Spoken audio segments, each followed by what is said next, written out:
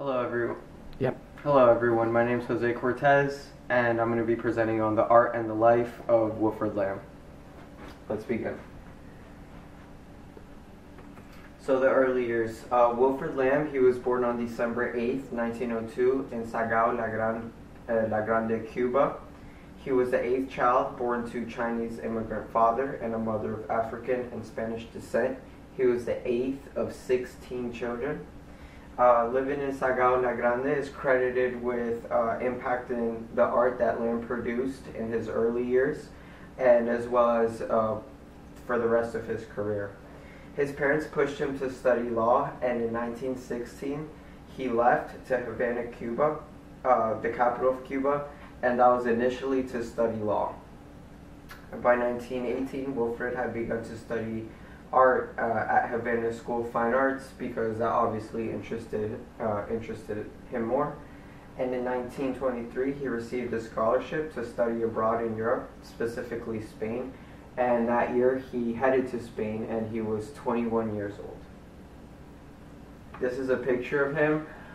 He's probably around 25 to 30 years old. Exact date of the picture is not known, but this is what he looks like. Lamb in Europe. So Wilfrid traveled to Spain and studied academic painting in Madrid. He also, Spain is also credited with giving Lamb the ideas and showing him movements of modern art, different movements of modern art. He was a frequent visitor of art halls and museums all around Spain. And in 1931, his first wife Eva and his son Wilfredo Jr. died due to tuberculosis. He expressed this in various art pieces of a mother and a child after this had happened. Eventually, in 1936, with some influences from some friends, he joined the Republican forces in the Spanish Civil War. Once that didn't work out for him, in 1938, he fled to Paris. And this is eventually how he met Pablo Picasso through a letter of introduction that same year. Here are the paintings I was talking about. He painted oil on canvas. As you can see, they both kind of depict a mother and a child. These are both painted after the death of his wife and his firstborn. And this is a picture, it's after 1938, that's Pablo Picasso and Wilfrid Lamb. As you can see, Pablo Picasso had a huge influence and introduced him to a lot of influential people. Lamb and Picasso. So Lamb met many prominent artists and teachers through Picasso. Because of this, he started to exhibit a modernist type of style. It was also the time that he started to use a cubism technique. And after meeting Andre Burton, which is credited as the father of Surrealism, Lamb became a member of Surrealism, combining Cubism and Surrealism, which is really his brand of art. Non-Western art is said to be critical to his development.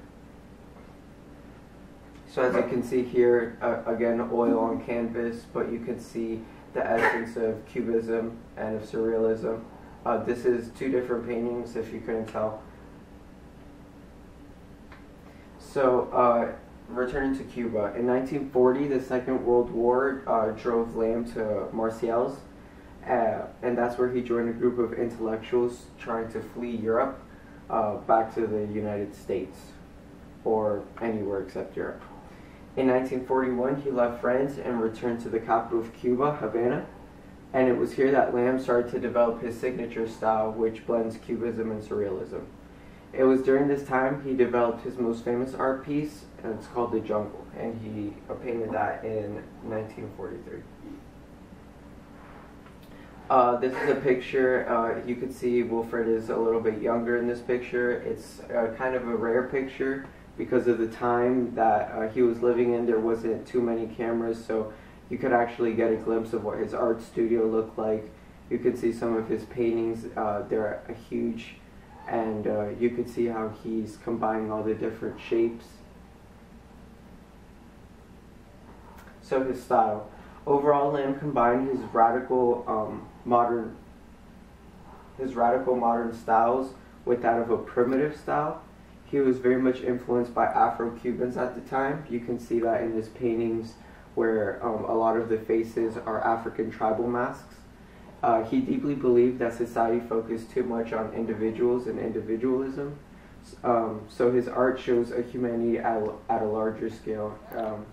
And he painted masks to resemble that of African tribes. So like I was talking about, although he did do some portraits, what he really believed in was getting the bigger picture. So he uses the African masks to show a broader range of humanity, I guess you could say. Using Cubism, modernism, and influences from some of the greatest artists of all times, Andre Burton, Pablo Picasso, he created some original masterpieces that are shown all over the world.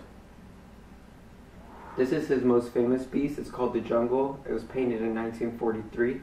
As you can see, it combines the surrealism, the cubism. You can see both essence in that. If you look a little bit closer, you can kind of see different faces in there that look a little bit like tribal masks. And there's not one specific thing you can look at in this picture, which is what I really think he was trying to capture.